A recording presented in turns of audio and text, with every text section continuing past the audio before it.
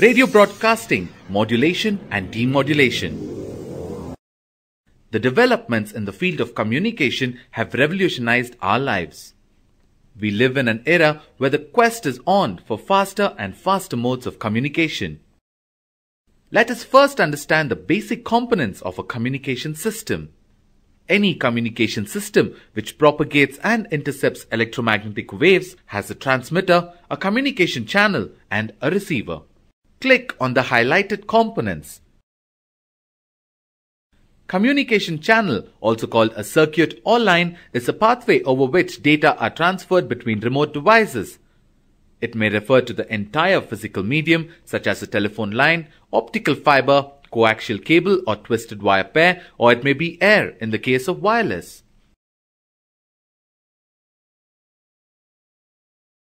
Transmitter is a set of equipment used to generate and broadcast electromagnetic waves carrying messages and signals, especially radio or television signals. A receiver is a device such as a part of a radio, television set or telephone that receives incoming waves and converts them to perceptible forms such as sound or light. Modulation of waves in radio broadcasting. A radio station generally broadcasts speech or music. These audio signals are weak and die away with distance. The audio signals are converted into electrical signals by a microphone and then amplified. These amplified signals are then superimposed on a wave that has been generated by an oscillator circuit in the transmitter. The radio waves which carry the audio signals are generally referred to as carrier waves. This process by which audio signals to be broadcasted is superimposed on radio waves is called modulation. The modulated wave is amplified and then radiated out into the space from the antenna in the form of electromagnetic waves. Types of modulation. In modulation, the carrier wave is processed in such a way that its amplitude, frequency, or some other property varies. Thus, modulation can be classified as amplitude modulation, frequency modulation, pulse modulation, phase modulation. Amplitude modulation. In amplitude modulation, the carrier signal is modulated so that its amplitude varies with the changing amplitude of the modulating signal. The frequency and phase of the carrier wave remain the same. The modulating signal becomes an envelope to the carrier. The main drawbacks of AM are noisy reception, low efficiency, and lack of audio quality. Frequency modulation.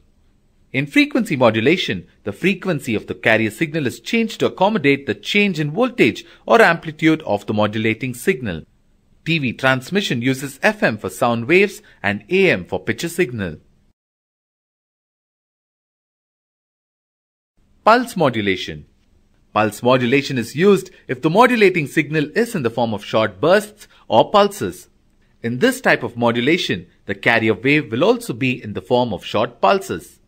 Pulse modulation is used to transmit digital data. This type of modulation can be used to transmit information over long distances with hardly any interference or distortion.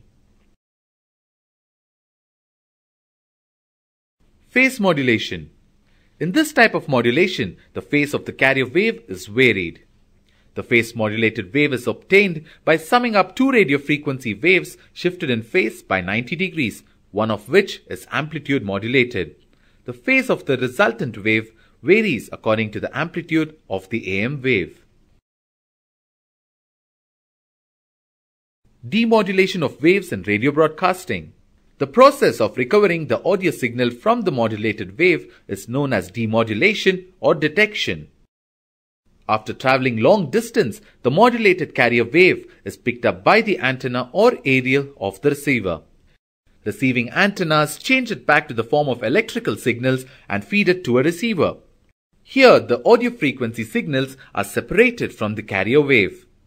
This process by which the radio frequency wave and audio frequency wave are separated is known as demodulation.